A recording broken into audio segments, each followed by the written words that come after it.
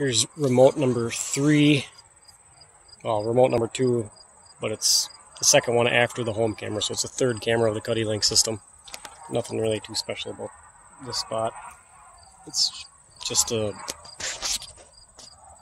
little gate, opening in a gate. I threw up a rope scrape there.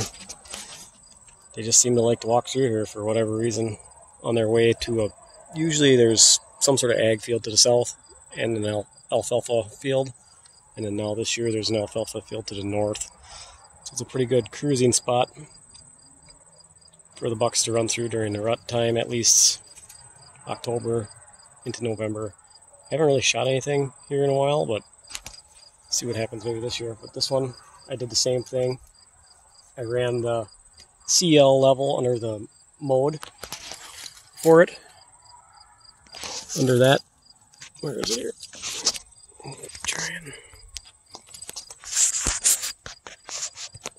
So under this little dealy thing here is the mode that I went under, and then click more a whole bunch of times. You get to CL level, and I have this one set as camera 1, I guess. And I just follow that camera or mode level between the home and these ones until this one says 56 for a reading. They say that you're supposed to be at least 20 and above. I've never really had gone that far away, but this is not very far from the home. I don't know why it's reading less than the other one, which is twice as far.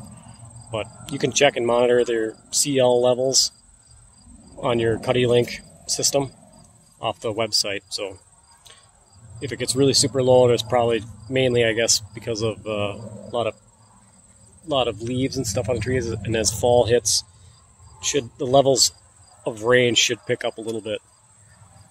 But I'm going to go ahead and arm this one and head to remote number 3, or my 4th camera of the system, and that'll be the last one. Kind of debating where I should actually put it now at this point, because I do have a couple of standard cameras I have to put out.